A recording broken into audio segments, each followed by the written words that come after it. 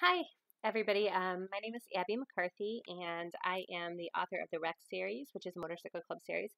And also, I have a book called Current that is a standalone. And I also have my last release is called Tainted by Crazy. And I wanted to read to you guys a passage from Tainted by Crazy.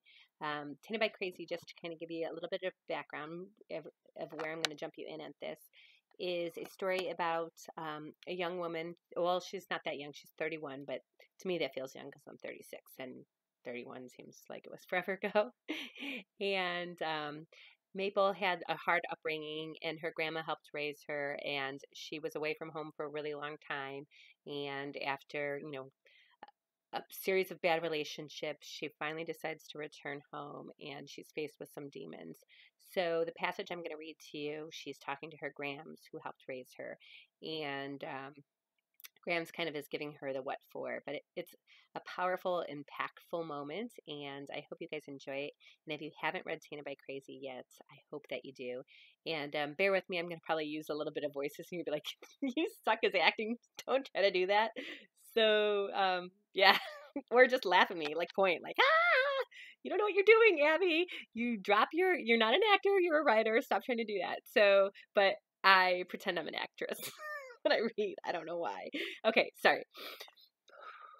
Into character. Okay. It's in the past, Grams, but it was a shock to run into him. Then there are these dreams I've been having since I've been back. I shook my head, trying to clear the thoughts. Anyways, the point is I flipped out. There's also Rise. Every time I turn around, he's there, and I know I can't go down that road. He's exactly my type, which, if the last 10 plus years are any indication of my judgment in men, it means he's trouble. Or I'm trouble. Either way, I have to get away. I'm sorry to do this, Grams, but do you think I can borrow a little bit of money just so I can get back on my feet again? I have some saved, and the house looks good. I've been working hard on fixing it up. I'm sure you'd have no problem getting it on the market. No. She straightened her back and began to walk away. I was shocked. Grams never said no to helping me out. What do you mean, no? You won't help me? I was astonished, completely baffled.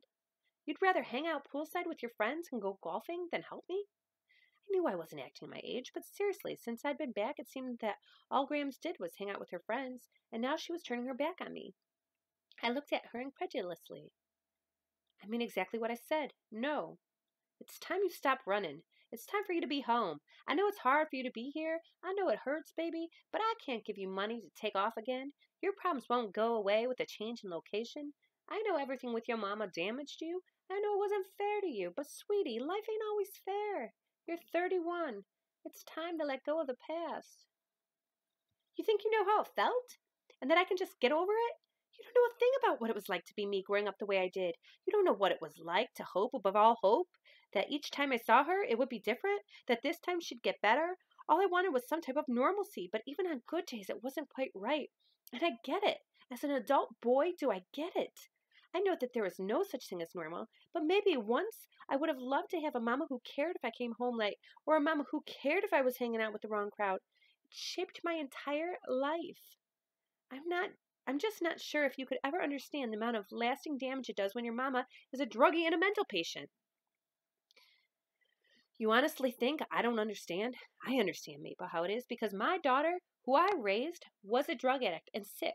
You don't have to tell me. Imagine wondering if it was something you did or didn't do, and you love that person beyond all explainable measure. Yet they're sick.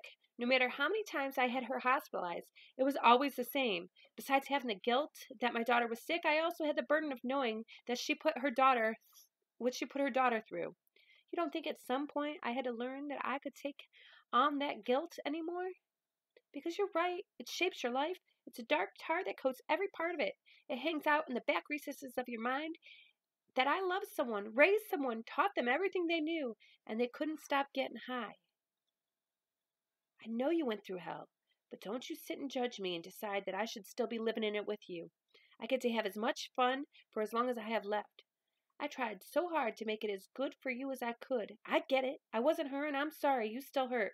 But here's what you need to know. She doesn't define you. You're a grown woman. You get to decide what defines you. You get to live for now and stop living with her ghost. The same way your mama had a choice to stop getting high. You have a choice to stop letting her fate control your future.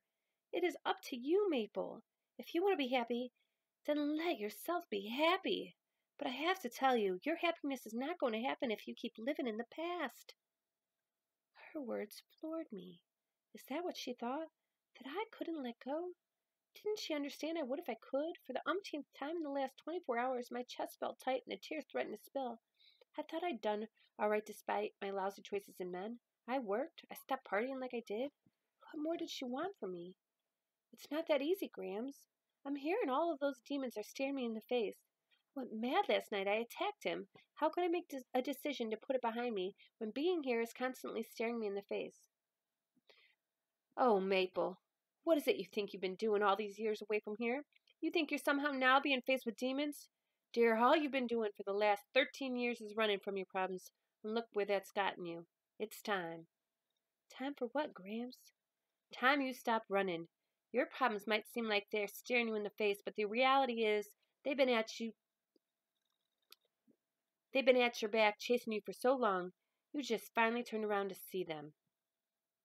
All right. And then Gramps exits the room and bam.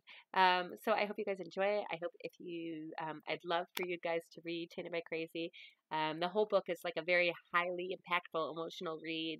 And, it's inspired by true events for me. So a lot of that actually was like my feelings with some things that I've gone through personally where I was like, and things I've had to overcome and learn myself. So enjoy.